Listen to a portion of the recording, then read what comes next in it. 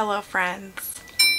Today I am going to be showing you how to make this top inspired by one that I saw on Shein. Oh my god, sorry, there's so much construction going on right now.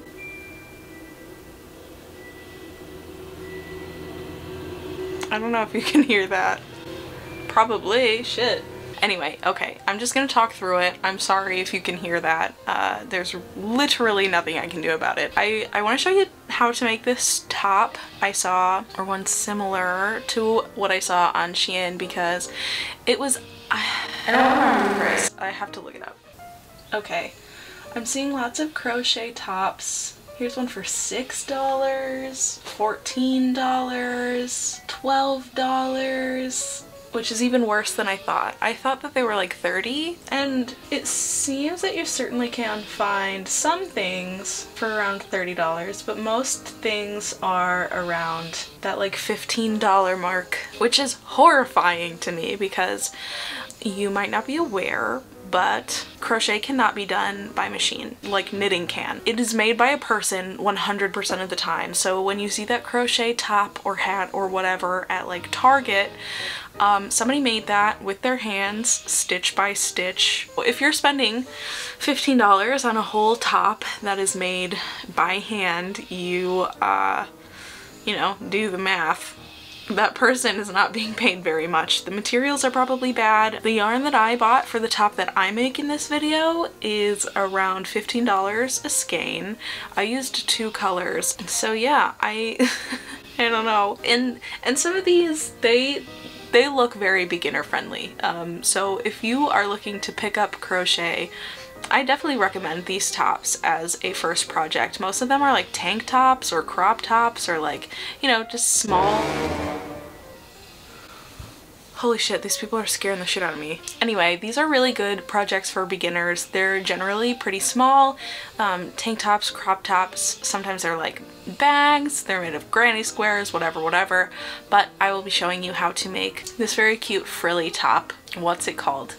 It ties around the back of the neck and it ties around your ribs. Very beginner friendly projects. Definitely recommend if you want these tops and you don't have the money to pay somebody to make it for you, because I know it can get really expensive and a lot of people are not in the position to be spending money like that. Crochet is very accessible. The materials are relatively cheap. You can get them used, I'm sure. Something that I've been seeing a lot of people do is they'll go to a thrift store and they will find a sweater that's maybe a little beat up, and they will unravel it and use the yarn from that. So like, you know, it can be very accessible. At my local library, they have crochet hooks and crochet books and all kinds of things that you can rent out there. So definitely check resources like that out, because I don't know, my library is crazy. I didn't realize they had half the stuff they have there.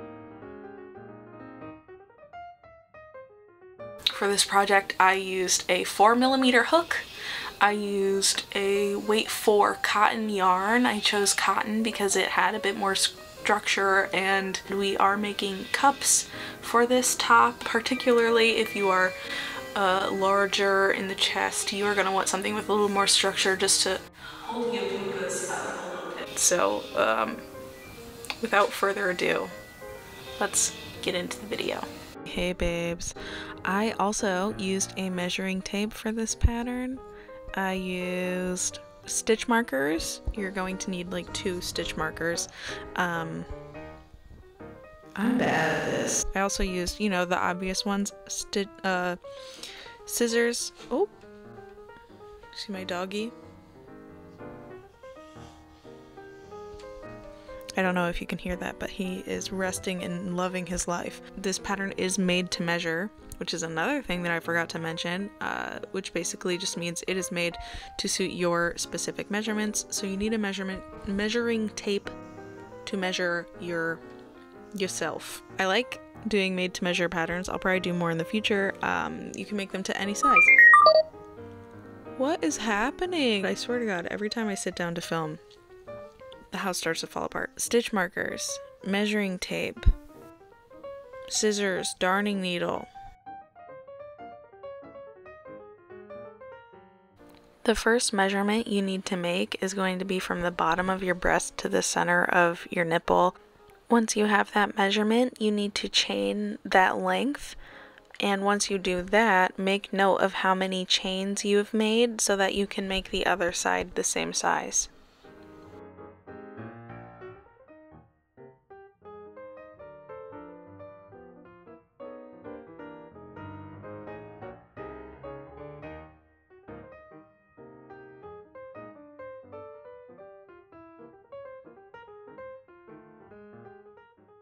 In our first row, we're going to double crochet in the side of the third chain from our hook and continue until the second to last chain.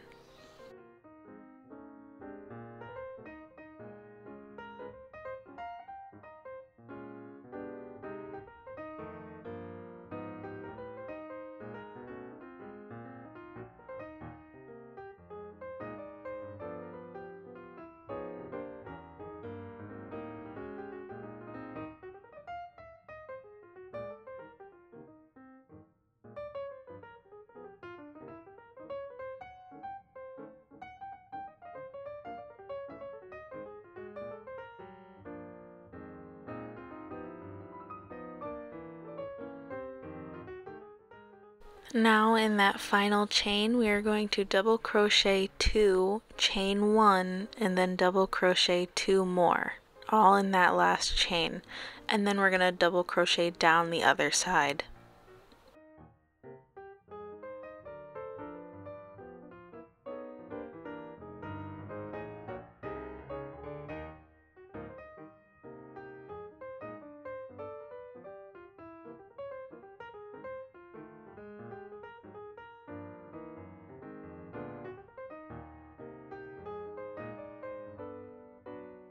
When you're done, your first row should look like this.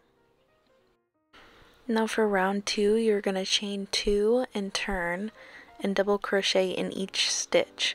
When you reach the chain 1 space, you will again double crochet 2, chain 1, then double crochet 2 more in that chain 1 space.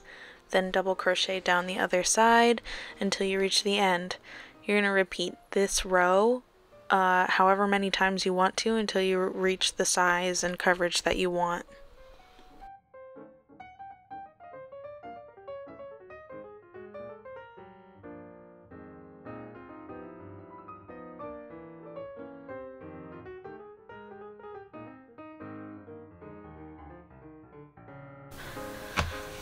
So here's our finished cup. I have gone ahead and made a second one. And you can see that it like can lie flat, but it doesn't really want to, which is perfect. Yeah, this is what it should look like. And of course, like, you can see that there are like some holes that you can kind of see. This really should be fine as far as coverage goes, but if you're a little nervous or like you'd want it to be a little more modest, you can use like single crochets or half double crochets.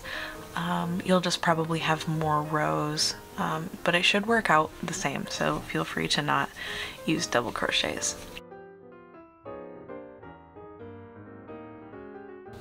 Okay, so now we have to get our measuring tape out and take more measurements. I will write all these out in the description if you like need it written out. I would need it written out, so it'll be written in the description if you don't catch all this. But yeah, so the first measurement, sorry, that's so loud. The first measurement we're gonna need is gonna be like directly under your breasts and around your ribs, like so. You're not gonna want to do it with a sweater on because that'll add some, and you want this measurement to be pretty accurate. So that's what we're gonna call measurement A. Okay, now you're gonna divide that by 2. That is gonna be called measurement B. Now you're gonna measure the bottom width of your cups. I actually don't have mine on me right now. Shit, I'll be right back.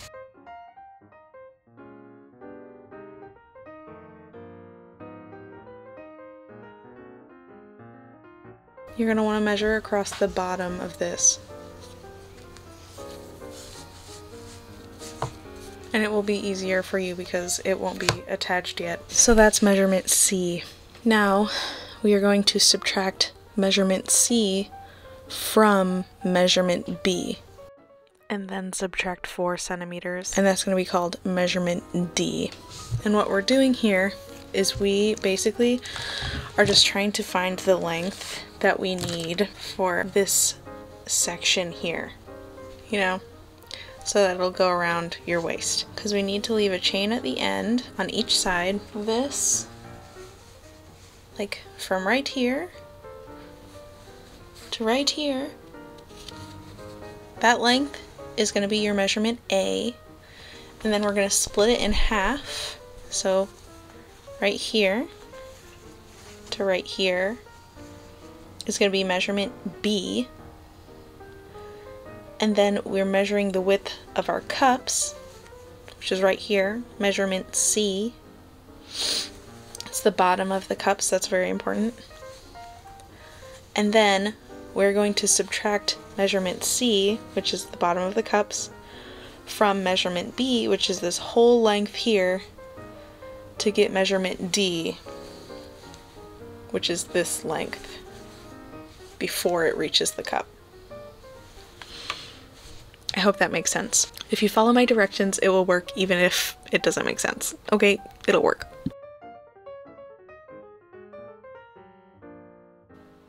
Start your foundation row by chaining 50, then placing a stitch marker in the 50th chain.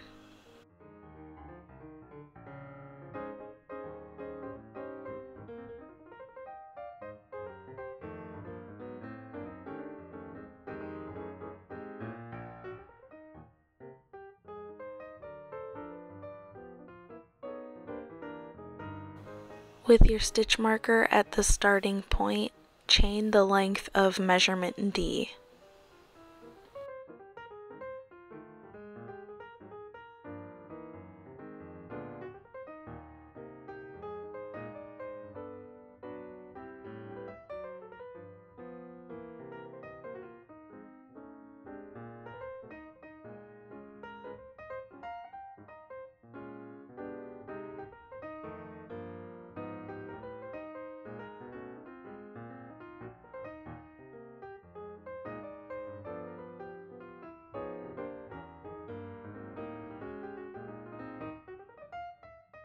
Single crochet across the bottoms of each cup one at a time.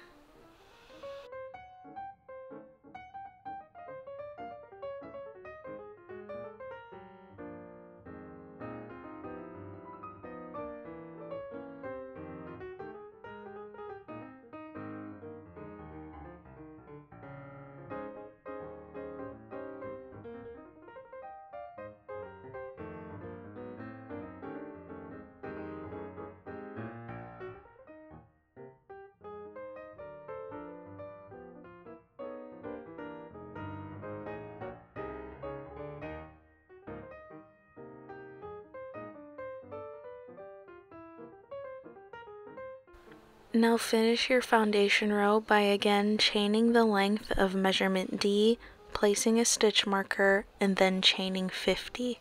Tie off.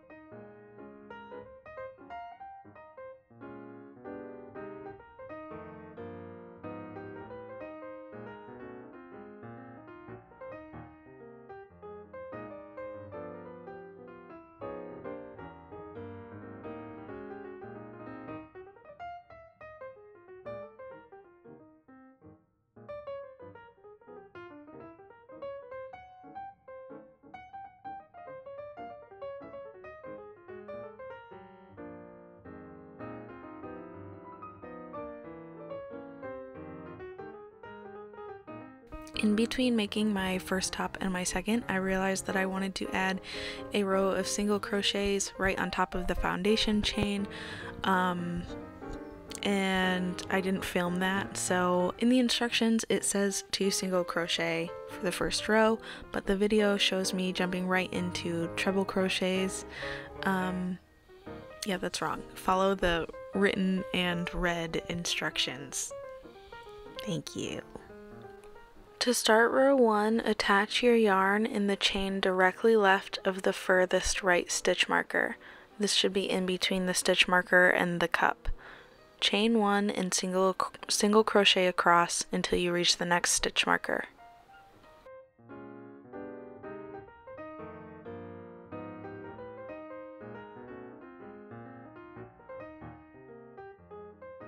For row 2, chain 3, turn, and treble crochet 2 in each stitch until the end of the row.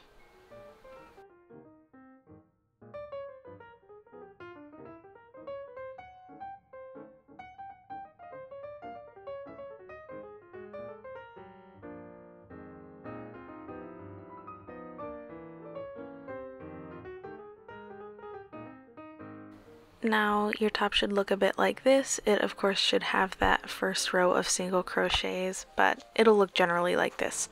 Now for rows 3 through 6, we're going to chain 3 and turn at the beginning of every row and treble crochet 1 in each stitch all the way across. You can add rows if you would like to make your top longer, or subtract rows if you would like it to be shorter. Whatever works for you.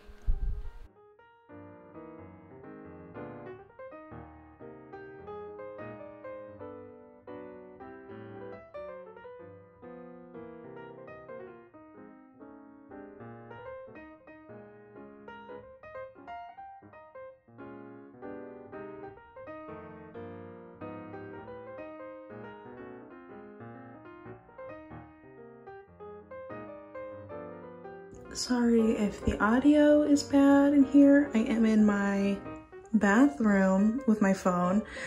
Yeah, I don't know. Oh my god, don't even tell me my mirror is dirty. I know. Yeah, this is very cute. I think the only thing I would do differently, and this was totally my mistake, is like I have made it a little big.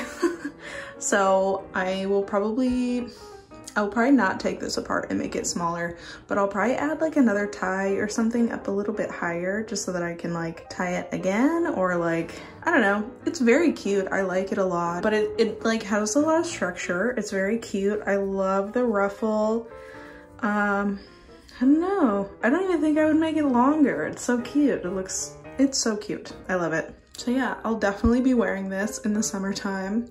Later, I don't know.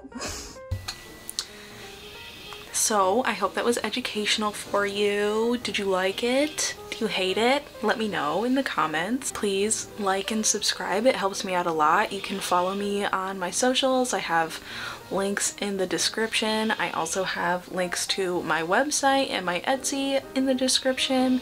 As always, I have everything that is on my Etsy and more on my website, and for less money, because I really do try to encourage people to shop from my shop rather than my Etsy shop.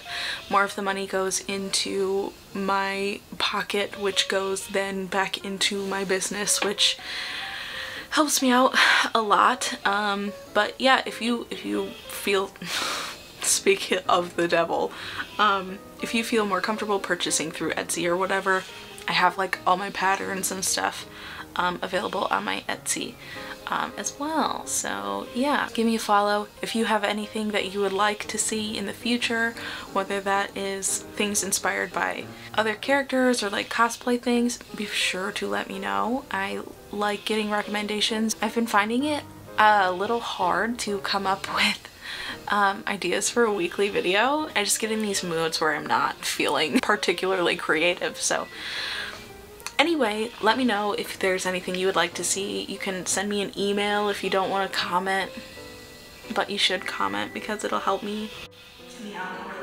Yeah, I don't know. I don't think there's anything else to say, so I will see you later.